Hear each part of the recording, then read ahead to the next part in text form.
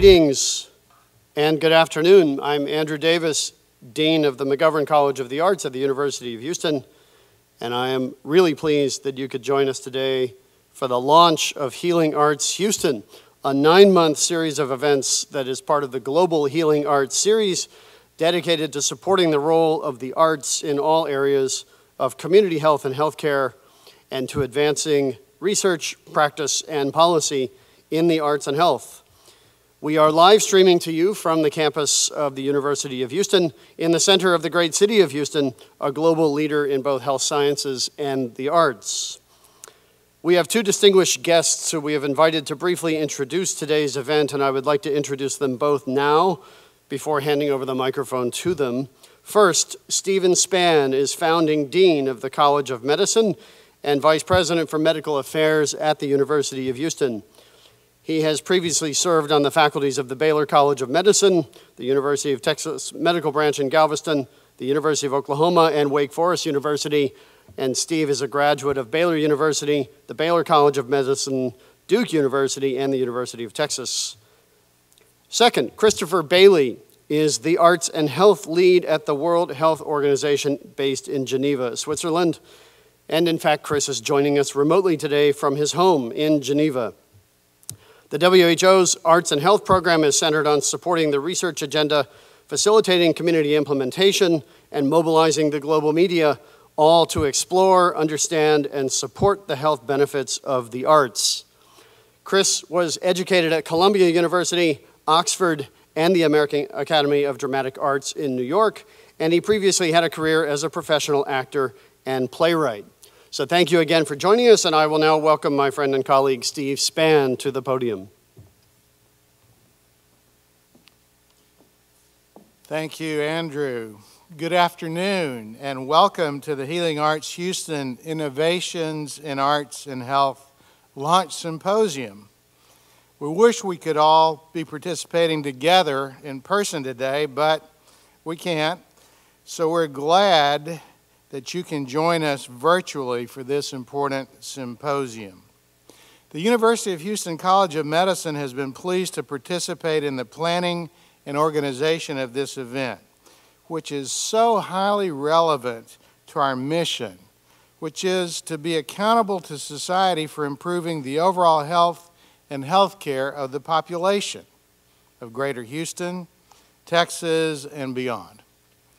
The Constitution of the World Health Organization, developed in 1946, defines health as a state of complete physical, mental, and social well-being, and not merely the absence of disease or infirmity.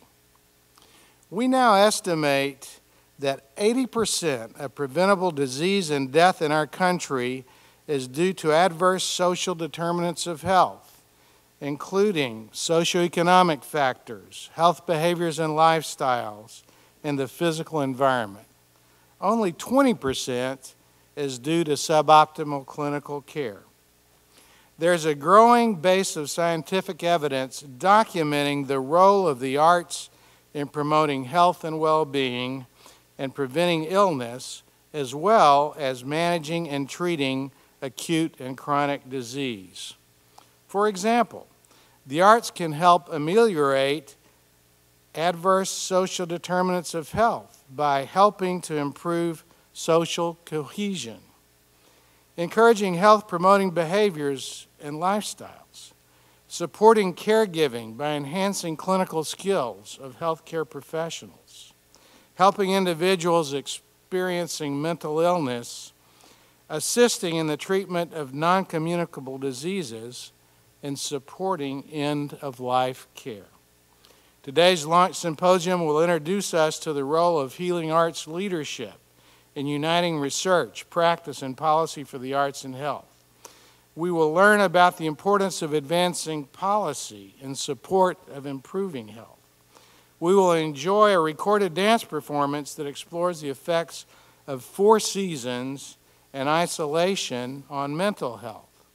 And we will learn about an integrated, comprehensive arts and medicine program in the Texas Medical Center in our city. The COVID pandemic has adversely affected the physical, mental, and social well-being of the world's population. Perhaps more than ever, we need the healing that the arts can bring to our lives. As a practicing physician, I look forward to learning more today about how I can use the arts as a therapeutic tool in caring for my patients. I am confident that we will all find today's symposium to be inspiring and useful in our daily work and lives. Thank you again for being here. Thank you, Steve. And I'm happy to turn the floor over now to Chris Bailey in Geneva. Thanks, Andrew. Great to hear from Stephen. And I can't tell you how pleased we are to be participating in this Houston event, as we are always on the lookout for innovative and progressive approaches to how the arts can improve health, particularly at the community level from around the world. And when we heard about what was happening in the Houston area, we became interested, and that started a conversation that eventually led to this event. And we're very pleased to be here. And I'll save my more lengthy comments for later. Thank you. Thank you, Chris. And thank you again to my friend and colleague, Steve Spann, for introducing the event. So let's get underway with the launch event for Healing Arts Houston.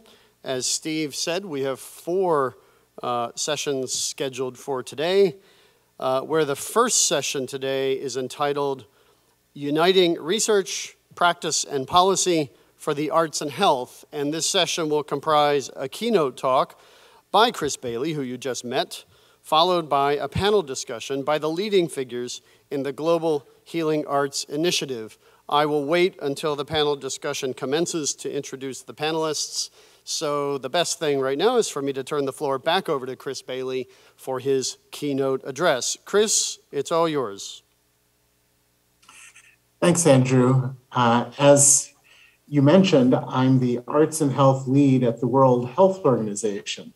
Now, for some of you, that sentence alone might seem a little strange. Why would WHO be interested in the arts?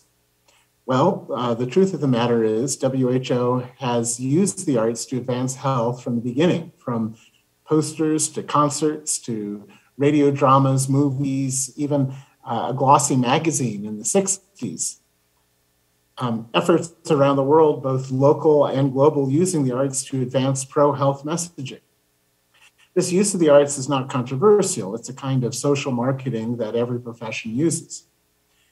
But it does beg the obvious question, why are people more likely to believe a poster, a song, a dance, or a story, rather than, say, a technical research report outlining the evidence? Well, the answer is both obvious and elusive. I mean, from a WHO perspective, why should I go the long way around to tell a story or sing a song when the presentation of scientific data alone should convince you? And no, the answer to that conundrum is not better scientific literacy, although it wouldn't hurt, as even scientists are prone to this bias. The obvious answer is that our brains are wired so that emotional connections created through artistic engagement demand our attention in a way that mere presentation of facts do not. The less obvious answer is why. What we are discovering is that facts tend to be processed in the part of the brain where we solve problems, which of course makes sense. But deeply held convictions and sense of identity are housed in a different part of the brain. To have real behavioral change where we reshape our mental models, our view of the world, our relationships, and ourselves, we have to take a different neurological pathway. By unlocking the biochemical and neurological mechanisms of identity and connection, the question becomes about more than just merely convincing someone of a point of view. We unlock the ability for us to literally change our minds. To be fair, even at WHO, this sometimes feels far afield. Once, when presenting this new program, a senior colleague pleasantly dismissed the arts as merely recreational. I said, but listen to that word, recreation. That's healing. So what do we mean when we say the arts can heal? Well, let's start with what we don't mean. We don't mean that the arts can necessarily cure anything. I happen to have terminal glaucoma. I've lost 95% of the mass of my optic nerve.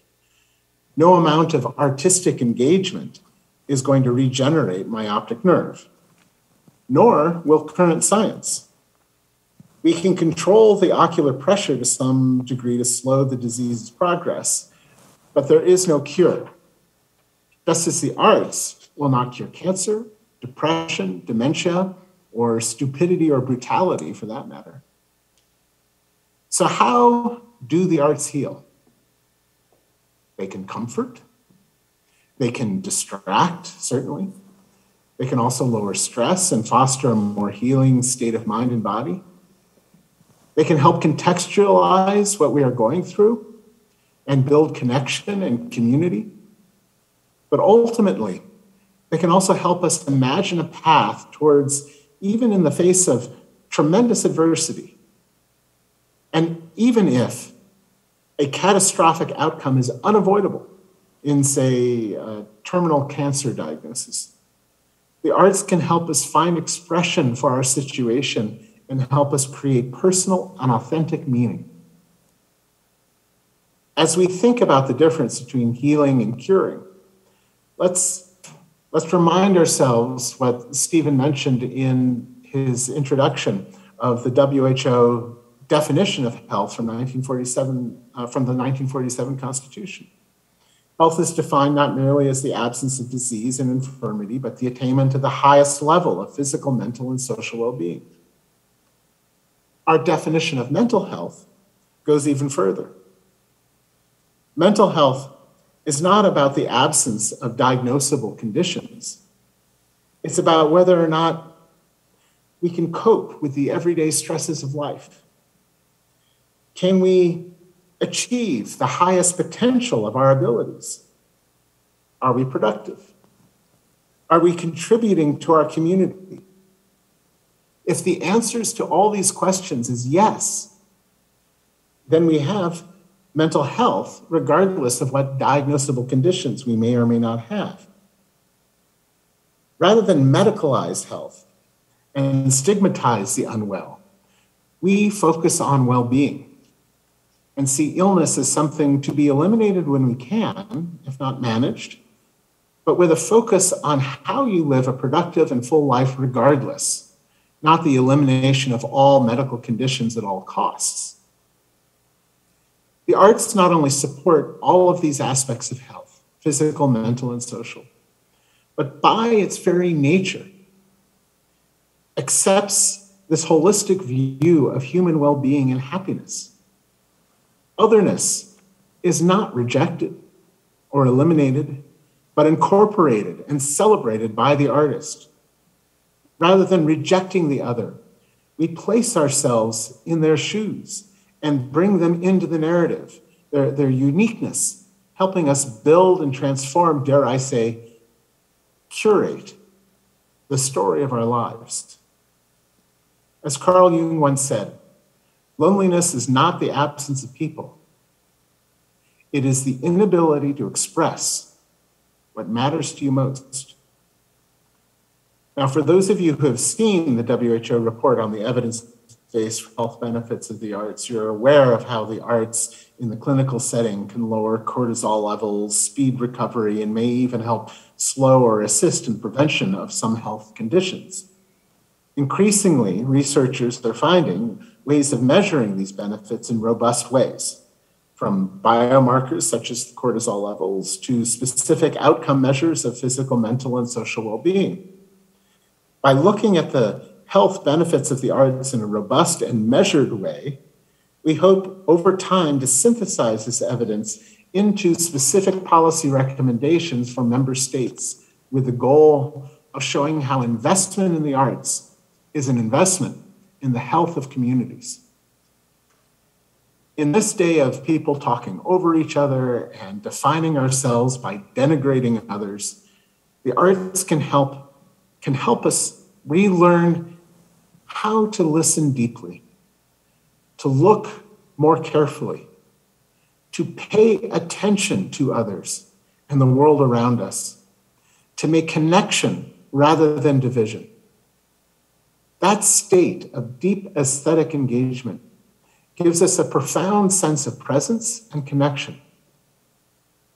The temporal lobe of the brain, where time is artificially reconstructed into a linear construct so we can understand it better, our sense of past and future has given us a great evolutionary gift. From our sense of the past, we can learn, and from our sense of the future, we can plan. But this same ability is also the source of much of human suffering. For with our sense of the past comes a profound sense of loss. And with our sense of the future comes a terrible sense of dread. In our society, we spend too much time in the past and the future, and less time acknowledging and savoring the present moment. The arts can heal the schism, bringing past, present, and future into a unified experience, creating meaning and peace. Now I'm going to tell a few stories of what happens when the artistic ability is allowed personal expression. And because data is not the plural of anecdote, I'm not presenting these as evidence necessarily, but as an illustration to the kind of revelation and discovery and transformation that can happen through the artistic experience. There was a case in Mumbai where we were working with the Dalit people, which in the old caste system was considered the lowest class. And there was a project to help teach the young women and older women what health services were available to them. And to do that, the idea was to take these women who have had to use the health services and to develop songs, dances, plays, posters, etc. And in the first session, the women were gathered around and pieces of paper and writing utensils were passed so that they could begin by just writing about their own experiences seeking healthcare. And as soon as the paper and pencils were passed, one of the women took her sheet of paper and held it up and said, "What am I supposed to do with this?" And the organizer said, "Well, you're supposed to write down your thoughts on how you access healthcare." And she goes, "Well, I work as a fishmonger. Why would I ruin a perfectly good piece of paper that could be wrapping fish?" And another woman was looking visibly distressed and upset and was clutching her pencil. And they asked what was wrong. And she told the story of how when she was 16 years old, on her wedding day, she was forbidden by her husband, who was much older, to ever hold a pencil again. And this was the first time she had held a pencil since that day. Now we move to Iraq. And there was a prison there where WHO had a program trying to use drama therapy to help with the prison inmates. There was a very high level of violence in the prison. And many of the prisoners were former child soldiers or just children who happened to be associated with combatants, many of them there without trial.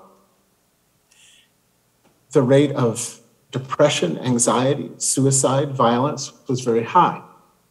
And in the first attempt to bring drama therapy into this prison, plays were developed where it was hoped that they could bring out some of the emotions and feelings of the prisoners. And most of them did not respond to this. So there was a change of plan. And instead of presenting material to them, instead, the young inmates were taught basic story structure and were given the ability to actually tell their own story. And they began by telling the story of what happened to them in the war, what happened to them with their families. And over time, that story began to emerge into wish fulfillment of what it would be like to meet a woman and fall in love, which at that moment seemed an impossibility. And as these stories began to evolve, the stress levels and the symptoms of depression and anxiety began to drop, not just for the prisoners, but for the staff of the prison as well. A community was being formed, even within the walls of a prison. Now, I take you to the Democratic Republic of Congo, where dance was being used with women who had experienced assault. Many of them were exhibiting the symptoms of disassociation. They felt unsafe in their own bodies. By using music and dance, slowly, they were able to create a sense of safety within their own bodies and welcome back, to repossess their bodies and welcome back their spirit. And furthermore, to use gesture to begin to own the space around them again. Now we go to Edinburgh, where a clinical clown is going to a care center for older people with dementia. And many of these patients are in the latter stages of dementia and have shown little to no social interaction for months. The television is on, but they're not even looking at it. It's just filling the air with noise. And this clown begins by crying. And eventually one or two of the patients ask what's wrong. And she says, "It's Valentine's Day, and nobody has sent me a Valentine." And then way in the back, this Irishman who has not interacted with any other person for weeks suddenly gets up in front of the crowd, bends down on a knee, and sings an Irish love ballad. With a group of Navajo artists that we were working with, there was one Navajo artist who described an incident where her mother had been assaulted in a bad neighborhood. Asking her mother's permission, on the wall in the alleyway where she was assaulted, she painted a 3-story portrait of her mother's face looking proud and defiant. Not only did her mother feel emboldened and empowered by this, but the crime rates in the neighborhood dropped to 0.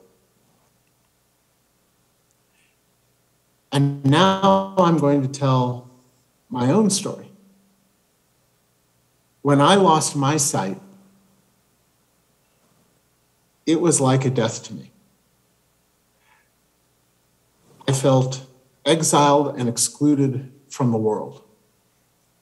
And like a death, I went through all the different phases. There were times when I was angry. There were times when I was in denial. There were times when I bargained, if I eat something or do this exercise, maybe my sight will improve.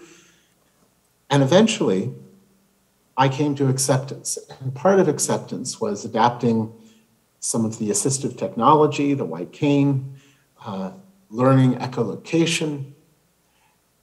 But even with acceptance, the world still felt polluted, dirty, and meaningless. But I was able to function.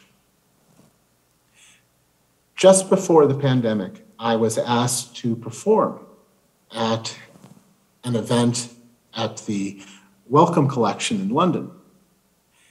And in order to get myself into the frame of mind, I decided to see a lunchtime concert at St. Martin in the Fields. And one of the reasons why I like to do this is, as a blind person, or severely visually impaired in my case, listening to music is not just the beauty of the music, but I hear the Mozart or the Bach or the Brahms actually passing through the physical matter of the world around me. Unlike light, which is merely a reflection of matter, sound passes through it. It becomes more immediate and more palpable. Well, as I'm crossing Trafalgar Square to try to get to St. Martin in the Fields, I'm in this crowd. It was before the lockdown.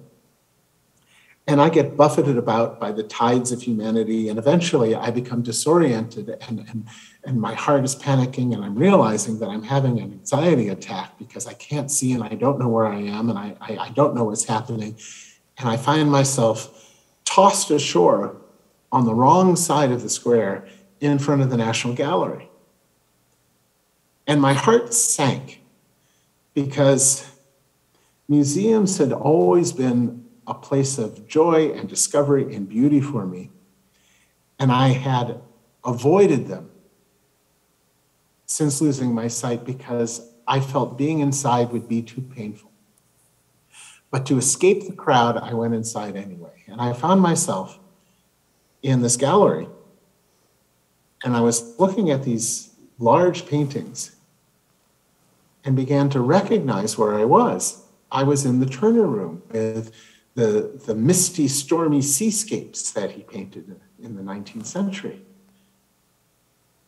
And at that moment, as I was looking at the mist and the spray of the ocean, I could actually taste the salt water on my cheeks, and I realized it was the tears coming from my eyes. There was something about the triangulation between the artist, long dead, the object, and myself that brought me into another state where, for the first time since losing my sight, through the eyes of Turner, I could imagine that the way I see the world and the way he saw the world and painted it could be beautiful. And it was through this triangulation that I began the final part of my journey of navigating to a safe emotional harbor.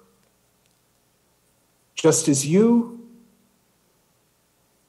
close your eyes to better savor a glass of red wine, just as you willingly closed your eyes to better embody a beautiful piece of music, just as you willingly close your eyes to trace the gentle slope of a lover's forearm, so too do I accept the closing of my eyes to better share this moment with you. To me, that's the healing power of art.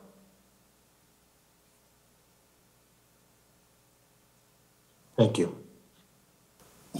Chris, thank you for a powerful talk. And we will now move on to the panel discussion portion of the session. So allow me first to introduce the other panelists. From left to right on your screen, Professor Fleurette Fernando is founding director of the Arts Leadership Program and Associate Dean for Academic Affairs in the McGovern College of the Arts at the University of Houston. where she has built an academic program that touches all areas of arts management and leadership, including the graduate certificate program in arts and health.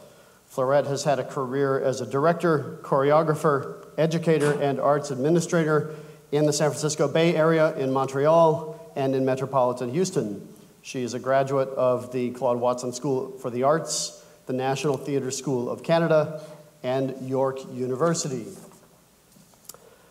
Nisha Sajnani is a professor at New York University, where she is director of the program in drama therapy, director of the Theater and Health Lab, a founding co-director of Arts and Health at NYU, and a faculty member at NYU Abu Dhabi. Her teaching and research centers on evidence for the health benefits of the arts in conjunction with practice and policy.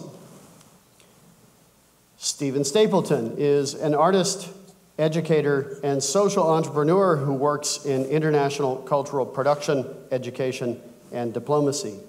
He is the founder of several nonprofit organizations, including the Edge of Arabia, the Crossway Foundation in the United Kingdom, and Culturunners, which Stephen founded at MIT in 2015 as an organization dedicated to developing artist-led initiatives that use culture to transform communities, societies, and systems, and inspire empathy across ideological and geographical borders.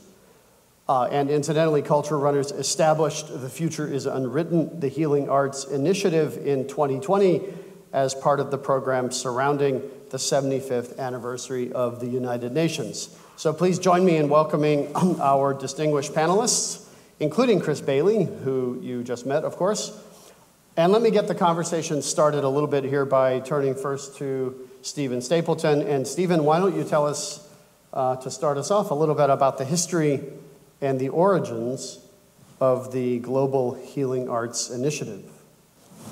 Thank you, Andrew. Yeah, I was nervous that the PowerPoint wasn't going to come up because I definitely am relying on that. I'm imagining an auditorium full of University of Houston students, even though there's not people here because of the pandemic, but just wanted to say thank you to the university. Nisha and I are being made to feel very welcome, and it's an amazing campus, and we can't wait for this program to run forward. We had a few introductory slides, that's already happened. So I'd like to just go back to the origins of healing arts and explain, you've all seen this phrase, the future is unwritten, above the project. You probably don't know it's a quote from Joe Strummer, the famous lead singer of The Clash, British punk band. And healing arts emerged out of this project, The Future is Unwritten. And I kind of used this slide and deconstruct it as a way to explain how it came about. So in the background of this slide is Edvard Munch's mural, The Sun, which is actually covers a whole wall of the University of Oslo, which I thought was appropriate to bring it to this university. And he was inspired to paint it by a scientific movement that championed the role of nature in improved health benefits. I'm partly Norwegian, so I'm also choosing it because he's my countryman. In front of that image are the 17 UN Sustainable Development Goals. The 17 goals that took 20 years to agree on between 192 countries.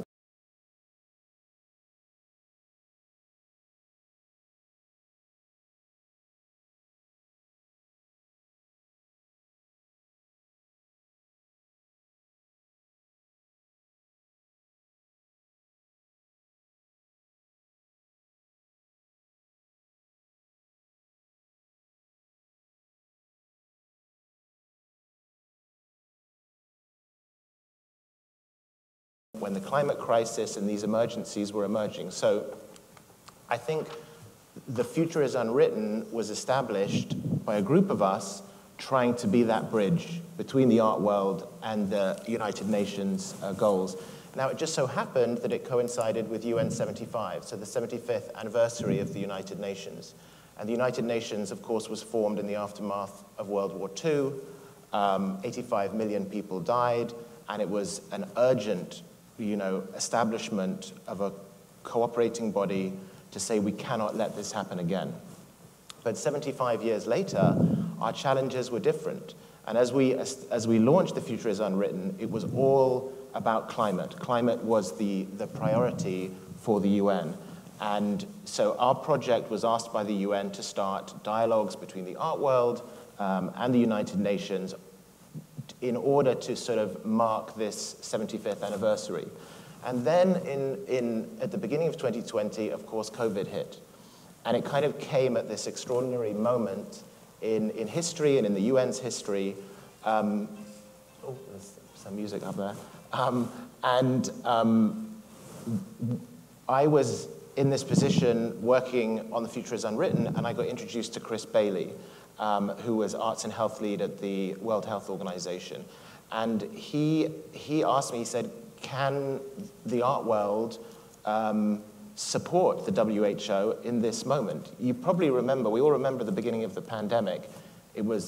Our world changed very quickly, and the WHO was scrambling, and health institutions were scrambling, and Chris had actually just organized, or helped organize, the concert with Lady Gaga, Together at Home concert, which had raised $180 million for the emergency response. And he said to me, could we work with the art world with a similar response? And this was the emergence of the healing arts. So Chris and I and a group of us, we decided, okay, let's start something. And we called it Healing Arts. And initially it was just a fundraising platform to try and raise money to support the production of vaccines, to support the emergency PPE. And so we launched with an auction series with Christie's. You see on the right, this was our first auction.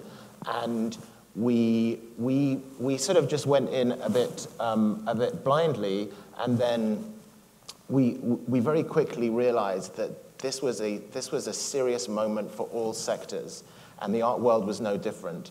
And we became a kind of center point for all these different communities to come and start to think about what was the role of art during the pandemic, and what emerged was a real focus on mental health and the role of the arts in supporting all this isolation, all this anxiety that was escalating.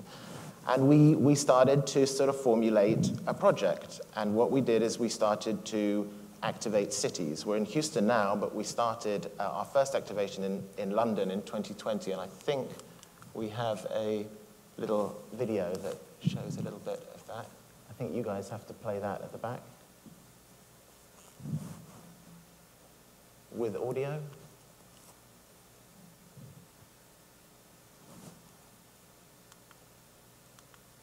We'll go back.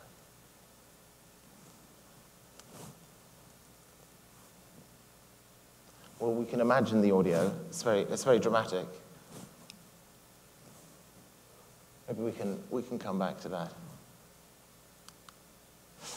And we did this launch in London. We worked with Tate. We managed to get Dr. Tedros, the Director General of the WHO, in conversation with Gillian Anderson, who had just won a Golden Globe for The Crown, in conversation with Anthony Gormley. And we realized this power of the arts to convene people around a subject and the energy that it builds. And from London, we went to Venice. And we recognized, of course, it was very easy for this to become a sort of Western-centric project. And we were introduced, actually, to an amazing project in Iraq called Arc Reimagined. And we managed, through a coalition of organizations, to facilitate the first ever Iraq pavilion at the Venice Architecture Biennale. And the project was focused on post-conflict healing. And places like Iraq, which have been through, decades of trauma, one of the important roles of arts and crafts is to address that kind of post-traumatic community mental health issues. And this project, which is such a beautiful project, it's a reimagining of the Noah's Ark story, not as a single boat, but as a constellation of many boats based on the actual geography where the Ark story probably originated, which is the Tigris-Euphrates River. And it's really a metaphor for what we need to do now, not jump into Elon Musk's spaceship or wherever they're going to go, but to actually join together. And the Ark is not a singular supernatural event, it's a metaphor for collaboration. So we managed to produce the first ever Iraq pavilion there. And then just last year, and Andrew was there, we were invited to the Metropolitan Museum of Art to do our first big symposium. And something very interesting happened here. And it was really here that we linked up with the academic institutions. Nisha came on board through NYU, the New Arts Blueprint, and we sort of saw something very clearly in front of us, which was that we had become a project at the center of these sectors that weren't necessarily talking to each other, but were starting to become very aware of each other. And I mean the health sector, and especially the research element of the health sector, the arts sector, and the policy sector.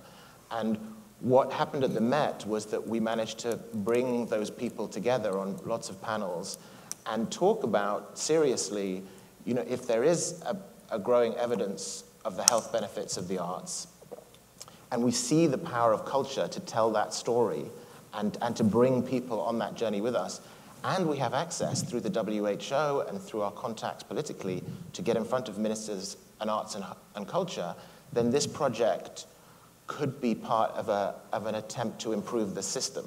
And that's where we're at now. That's what's really interesting, I think, about this, working with partners like the University of Houston and the City of Houston, is that, you know, this isn't about just fixing one thing or going to one place. This is about looking at the arts as maybe something that has been not taken as seriously as it could have as a health intervention. And Nisha will talk to the areas where there's such a growing body of evidence. So this is kind of an illustration of where we're at the moment. And I just plug our next stop is in India in March in Jaipur, where actually the craft community did an amazing response to COVID.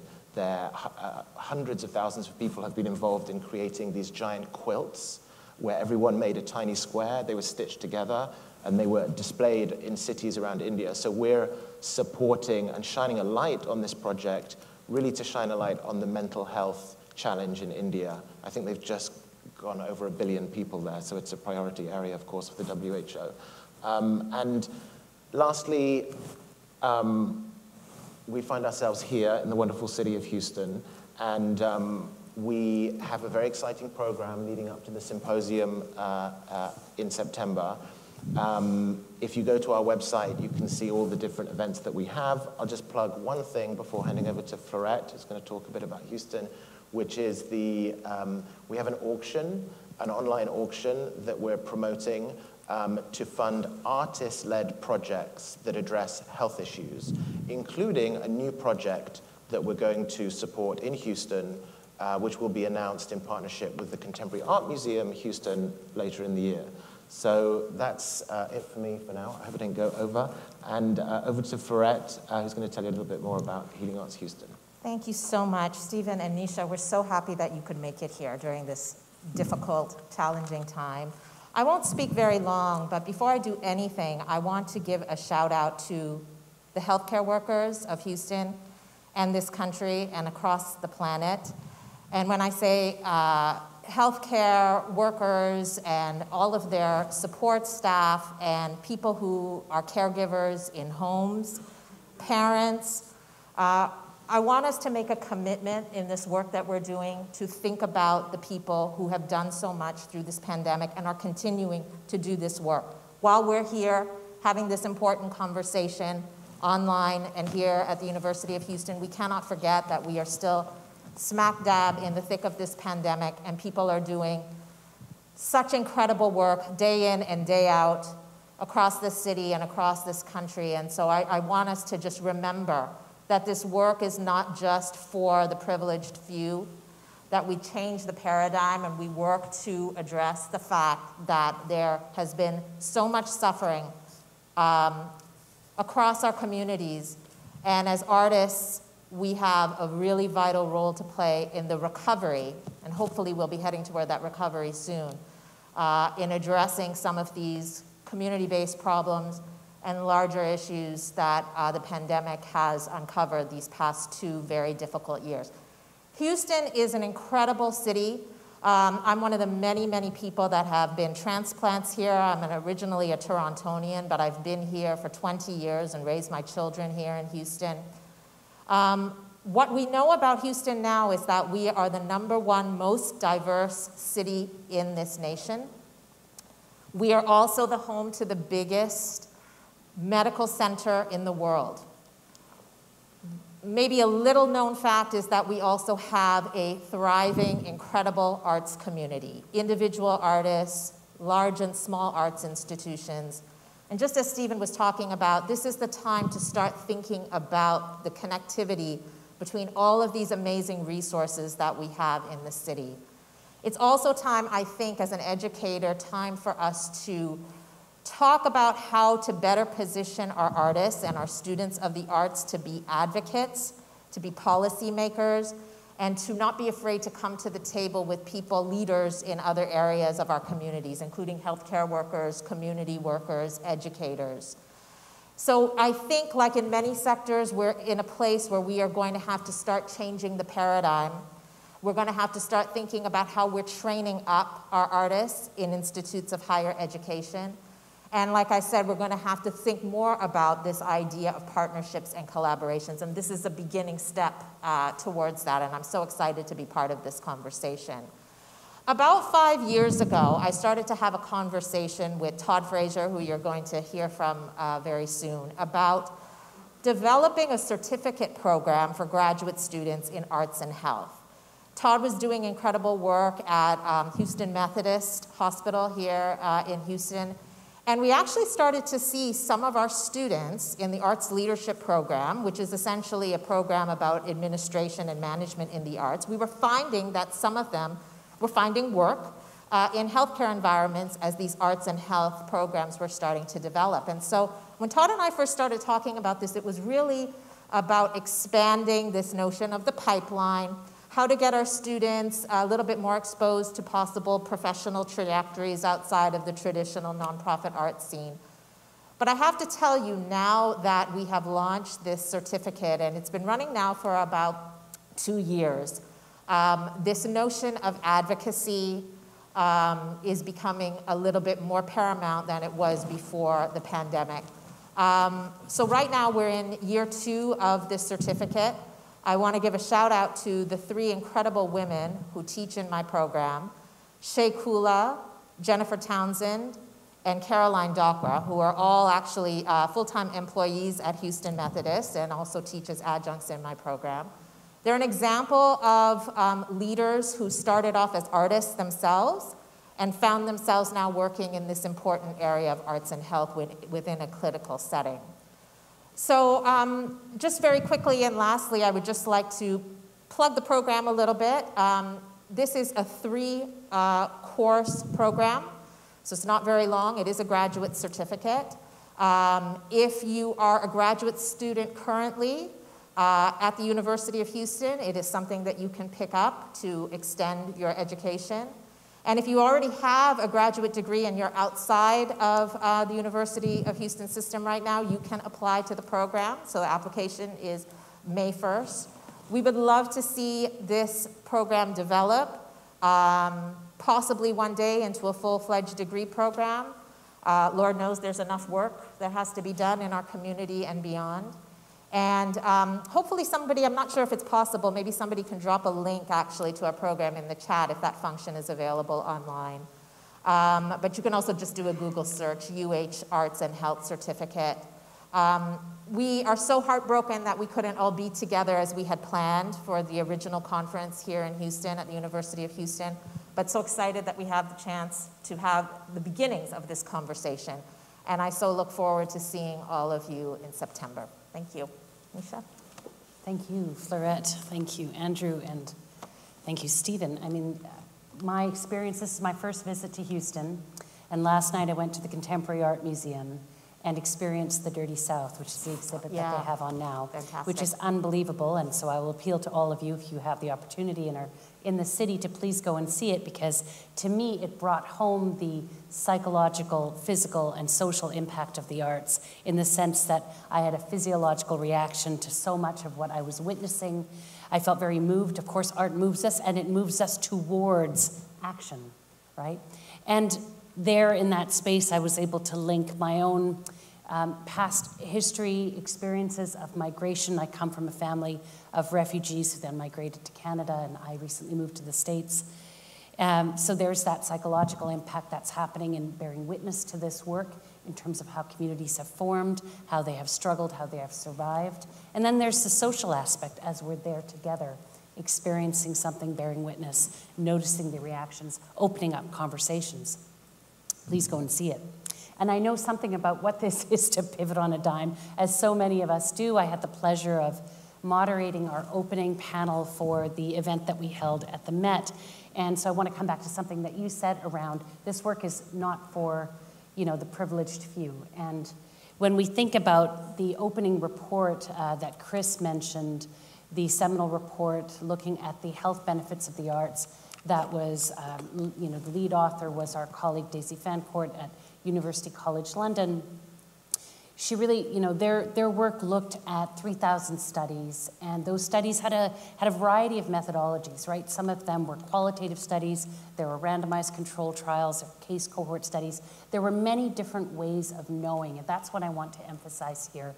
Because this work, I came from a community arts background, moved into the creative arts therapies, and along that trajectory have discovered many different ways of working, many different ways of knowing.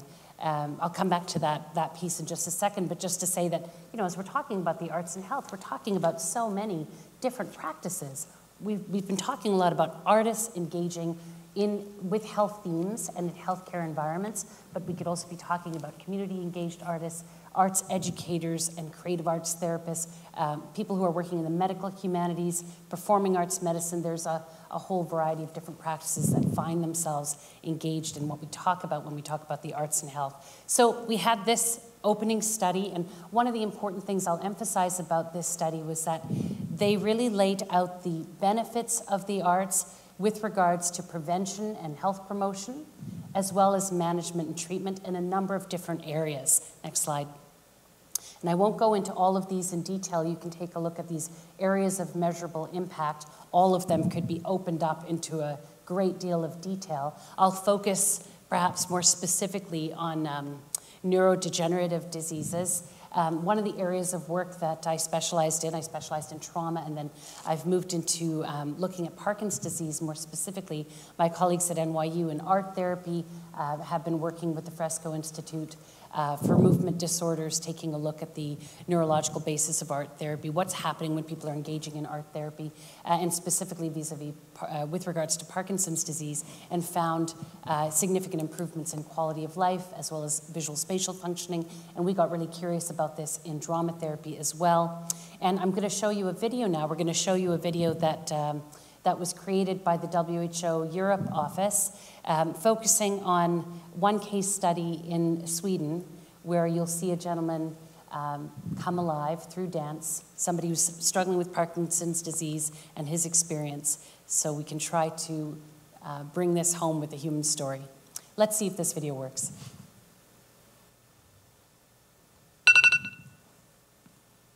Almost.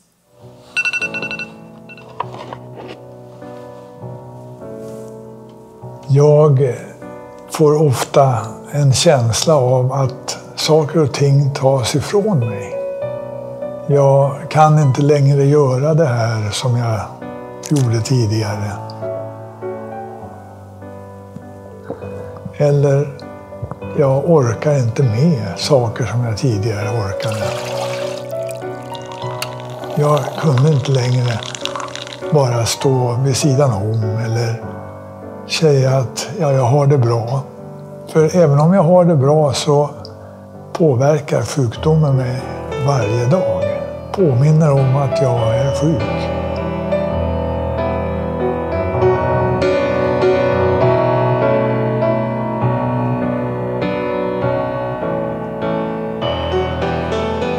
Jag heter Bengt och jag har Parkinson sjukdom. Innan jag fick Parkinson så levde jag ett väldigt aktivt liv. Det var några år sedan. Härligt att fylla 50. att ha Parkinson innebär att det tas ifrån dig bit efter bit. När jag fick Parkinson så förstod jag på ett nytt sätt att livet har ett slut. Jag har ansvar för att fylla det med så mycket positivt som jag kan. Lisbeth, min fru, upptäckte en annons i tidningen som handlade om dans för Parkinson. Trots att jag var väldigt skeptisk så anmälde Lisbeth mig till det och sa att gå dit och pröva. När jag sa till mina vänner att jag ska börja på Balettakademin så skrattade de. Liksom jag skrattade. Det går inte. Efter första gången så kände jag att det här vill jag göra mer av. Att dansa för Parkinson, det är ett sätt att frigöra glädjen och det friska hos dig som du trodde hade försvunnit. Men det finns där. Ganska långt inne, men det finns.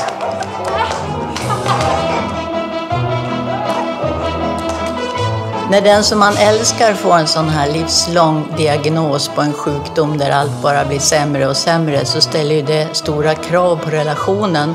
Det gäller att kunna skapa ett gott liv under nya förutsättningar. Och dansen är jättebra, då är Bengt glad, då blir jag också glad.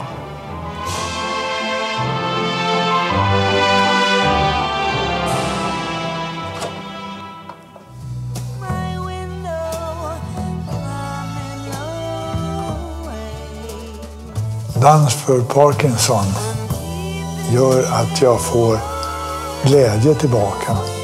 Att jag fylls av energi och att livet blir något lättare att leva.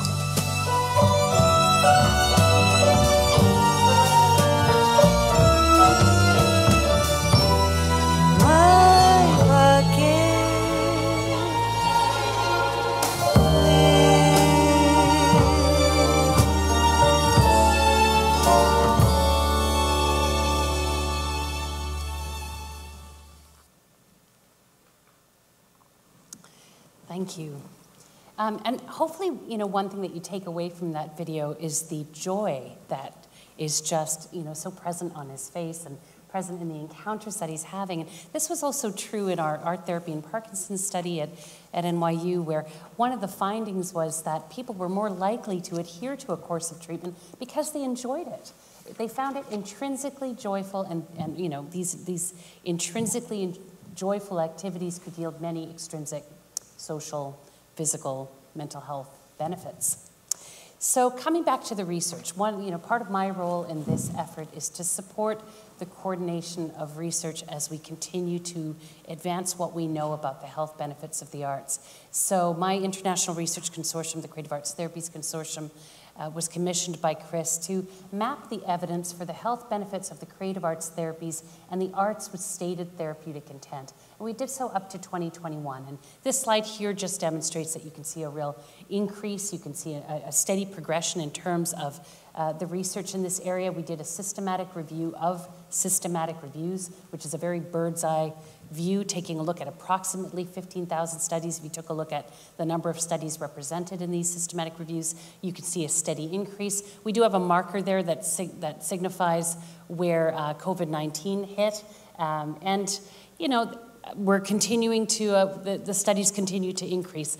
I can't really say, that there's a correlation between the sharp trajectory that you see there and COVID-19. I'd like to think that we were all squirreled away at home, busy writing, and finally getting our publications out. I'm not sure, but these were all studies that were available to us by 2021, so I think not. Let's go to the next slide. Okay, my apologies already for the very, very tiny detail. We'll fix that. This is actually data. These data are just coming to us now in a publication that we'll be putting forward later this year. But what you're seeing here are bar graphs that speak to where is the concentration of research, right? So over here on my right, we can see that artists engaging in healthcare settings, the arts with stated therapeutic intent. There's a great deal of research there. That's the middle bar there followed by research in the creative arts therapies. On my left, it's that same bar graph, only with color coding to look at which arts modalities are really well represented in systematic reviews of the health benefits of the arts so far. And music is highly represented in the creative arts therapies. That's followed by art therapy, dance therapy, mixed modalities, drama and poetry, and then the arts with stated therapeutic intent. You see music really well represented again. And I point this out because it's starting to give us an indication as to where there is a concentration of research, and we can start to look at scalability. What can we start to amplify, and where might we need more feasibility studies, pilot studies? Where might we need to put a little bit more attention? Next slide. Okay, again, very tiny print here, but you can see that the highest, with regards to population groups or clinical outcomes, the highest level of research here is actually, between non-clinical populations, so just arts for prevention, promotion, general health and well-being, followed by mental health and dementia. Now, dementia is another area of research that our consortium has been deeply engaged in. Next slide.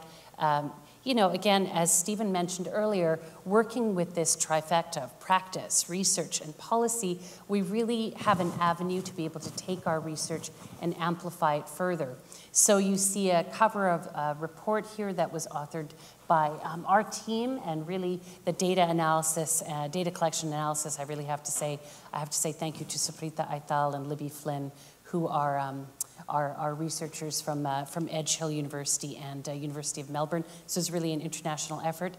They've pulled together this study on, which was an extraction of that systematic review of reviews. So we took a look at 82 systematic reviews on the role of the arts in dementia care, and we found that, when you look at the arts in this area, there are about 6 areas that are really impacted by the arts, beginning with self-expression, social connection, mood, quality of life, cognitive function, and behavioral and psychological symptoms. And Chris saw an avenue for us to take this research further. The WHO guidelines revision committee was meeting to take a look at guidelines pertaining to dementia care.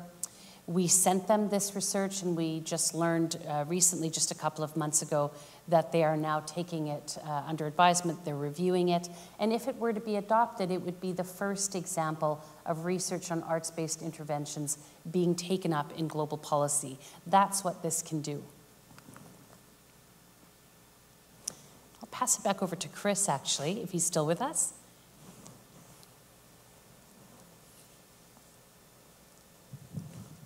Is Chris still with us? There. Chris is there in the Health Assembly somewhere. Chris, we're going to turn it over to Chris Bailey, who is going to tell us a little bit more about moving from the research that Nisha is discussing toward policy. Chris? Sure. I'm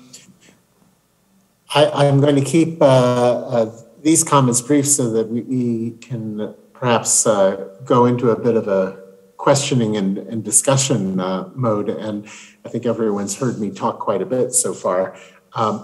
Only to say that part of our goal with working with these different research centers around the world is to create this virtuous triangle between practice, research, and policy to make sure that policy is informed with actual robust evidence, but that it is connected to actual practice as well, that it's not created in a silo. And to that end, there are a number of different research centers from around the world that are joining our network of WHO collaborating centers to contribute to the building of this evidence base.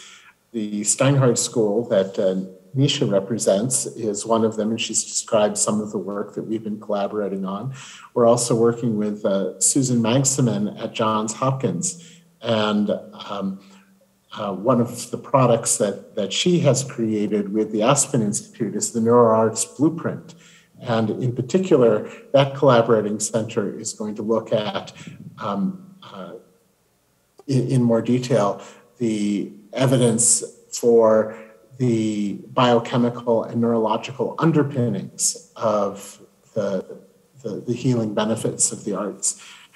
We're also working with Jill Sonke at the University of Florida.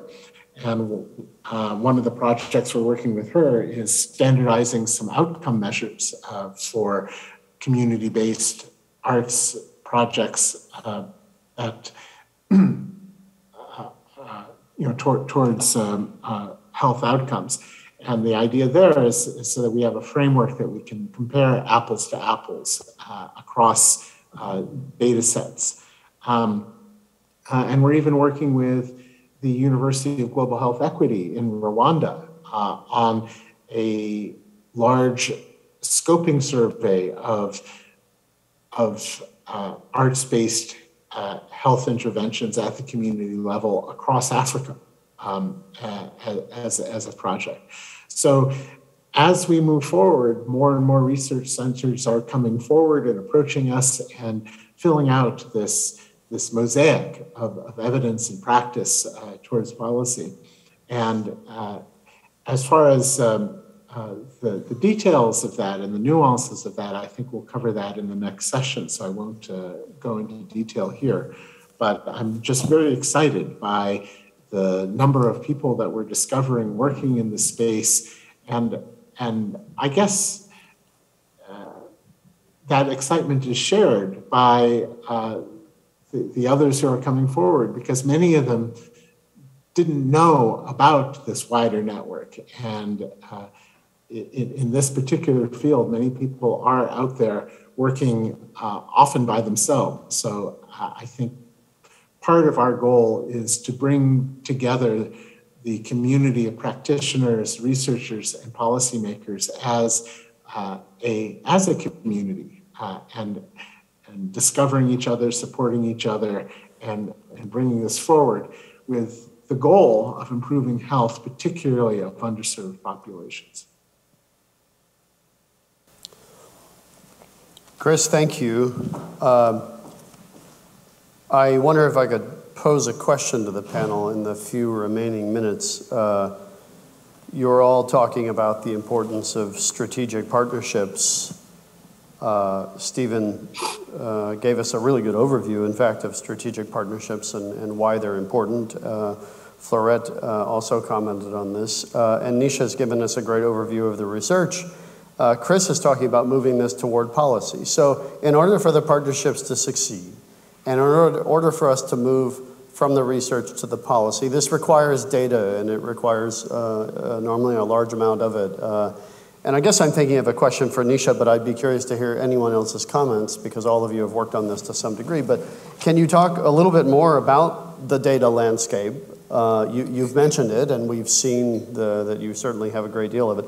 Can you talk a little bit more about the data landscape from a perspective of what you referred to as different ways of knowing, and I think of also as different ways of demonstrating sometimes. But yes. What does the data landscape look like, and where are the challenges in this field in terms of the data and using the data to move policy? I'll start with the challenge piece. We're working in an environment where we're working in a very diverse environment where practitioners are working on the ground, doing very meaningful work, may not have the skills to be able to translate that work into a research study. So there's the work of forming partnerships with researchers to be able to take that work further. There's the funding that's needed to be able to support that. So that's one key challenge, and it taps into that question around methodologies. One of the things that came through in Daisy's report was, they reported on a diverse set of studies, different approaches, different ways of knowing. And I mentioned the opening launch panel that we did at the Met. That really came through that panel as well. It was really emphasized by our colleague Njage Karangwa at the University of Global Health Equity that we really need to celebrate and reinforce diverse ways of knowing. And that comes up against what we think about when we think about legitimate science, which is often conflated with randomized control trials as the gold standard. The experimental study is the gold standard. Now, when we know from taking a look at vaccine trials, for example, we really want the gold standard. We really do want to know that we can trust what we're putting in our bodies, and at the same time have to recognize that there are different pathways to knowing. So that's a tension. That's a tension that we're holding in this work and that we want to reinforce and we want to continue to celebrate. Because it ties into the other piece that you mentioned, and Chris mentioned this too, which is that people are seldom moved by bar graphs, that we need to bring it alive through story and song and performance, and that's really critical, both in terms of knowledge translation, how we communicate the findings, but also how we come to know what's happening in a practice. Dancers know something intuitively about what the dance is doing, and we need to value that knowledge. So I'll say a little bit there. I mean, I think the challenge of coordinating research in a very diverse field that still needs a great deal of coordination is something that I think, perhaps our colleagues will speak to in the next panel as well. I know Najwika from the National Organization of Arts and Health would have something to say about that too. I wanted to add something very quickly to that, Nisha, which is that the critical importance right now of educators who work in fine arts programs, especially at the graduate level, but perhaps this can also be introduced at the undergraduate level, the importance of empowering artists themselves to understand what these metrics are, understand the process of research, have a sense of data literacy. This is going to become more and more important, not just as it relates to arts and health, but the sector as a whole, arts and culture as a whole. There's quite a proliferation right now of arts administration, arts management programs that are starting to become more and more aware of the importance of research in the fine and performing arts. So I also want to give a shout out to A2RU, who's doing some great work already. I know, Nisha, you're going to be involved in that as well. And also NOAA, who you mentioned, the National Organization of Arts and Health, who just recently released their first textbook of core curriculum for this area of arts and health. And that's going to help us as educators. That's going to help us in the area of advocacy, and I think in the area of policy making as well. So this is a real sea change, I think. This is sort of a revolution in terms of how we train artists, positioning them to be a part of these larger conversations, getting them out of this idea of that their work ends when, the piece is launched or the piece of artwork is completed in the studio or the show is closed. There's a whole ecosystem that artists need to be a part of, and as educators, I think we need to be encouraging and enforcing that. Absolutely. I would say one more thing on the, coming from the outside, from the art side, and starting to read all these reports, which, are quite intimidating when you get them. And also, so that one side, and then looking at the political climate now, where, this idea of science, solid data, is really all mixed up with the way that data is wrapped into a story. And I think this is where even the head of arts and health at the NEA said to us that, the science community, research community really needs the arts community in order to help to communicate that data. Because it's not about data for data's sake, it's about influencing policy. And also we've got to be realistic about what policymakers are influenced by celebrities, they're influenced by media, and they're influenced by events. So we've also seen this power of the art world to, let's say, woo policymakers, which is interesting. And we saw it at the Met, an institution like the Met is extremely powerful with that. So we see definitely a kind of investigation ahead of us of, okay, well, if we've got this community of the arts and we've got this community of researchers, what can we do innovatively to sort of move this data into action, into policy and into action? I know we're running out of time, but just very quickly, I think you're so right. The importance of storytelling in we've seen this through the pandemic, messaging, storytelling, who better to do that than artists in whatever medium? And, it's been said, right? He who, tells the story owns the culture, So this process of storytelling is something that we also have to really start talking about with our artists and our arts majors and our art students and connecting the dots with how storytelling puts data and science into context for the broader community. So I think that's really important as well. Thank you all. I think we've run out of time, so we're going to call it a conclusion of the panel. I'm hearing a really robust round of virtual applause for our three panelists, Fleurette, Fernando, Nisha, Sajnani, Stephen Stapleton. Thank you all so much. We'll take a 5-minute gap so we can transition to the next session. Thank you so much.